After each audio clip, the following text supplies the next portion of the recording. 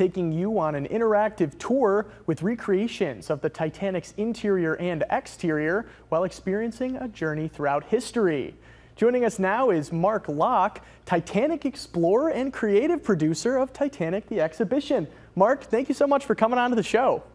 Jake, pleasure to be with you. Good afternoon. Absolutely. Good afternoon to you as well. So first off, I think maybe people are still trying to wrap their head around things, but, talk to us about Titanic the Exhibition.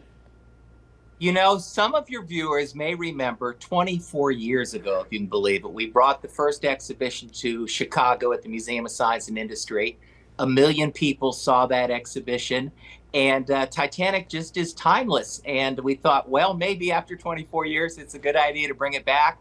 We're in Skokie this time at the Old Orchard Mall with, I think, an incredible exhibition. It's the biggest one we've ever done, 350 artifacts, room recreations of the grand staircase, a first-class cabin, a third-class cabin, the boiler room. You'll come face-to-face with the iceberg, and you can walk up the steps or down the hallway of the first-class suites there. And it's really something. It's a fun adventure.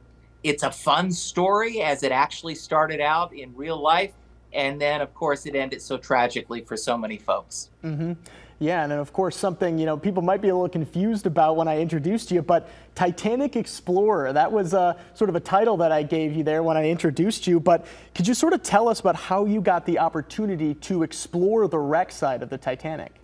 Well, it was actually during that run, the first time I went, during that run at MSI. And the folks that put the exhibition together thought it would be a good part of my learning curve if I at least went out to the wreck site on the surface. But when my name was called to actually get inside of one of those small submersibles, go 2.5 miles down to the ocean floor, the lights come up, and there's the bow of the Titanic. I tell you, Jake, it was exciting, but also very emotional, and something that I've held with me all these many years. And kind of it gives you that responsibility, if you will, to tell the story correctly. A story that honors the passengers and crew. So something I'll never forget, and it's part of this exhibition. Mm-hmm. Yeah, certainly a larger than life experience, I would have to imagine, and stepping into Titanic the Exhibition, you guys tried to remodel everything as closely as you could. It's like stepping into a museum. How accurate is this model of the Titanic and all that information surrounding the ship?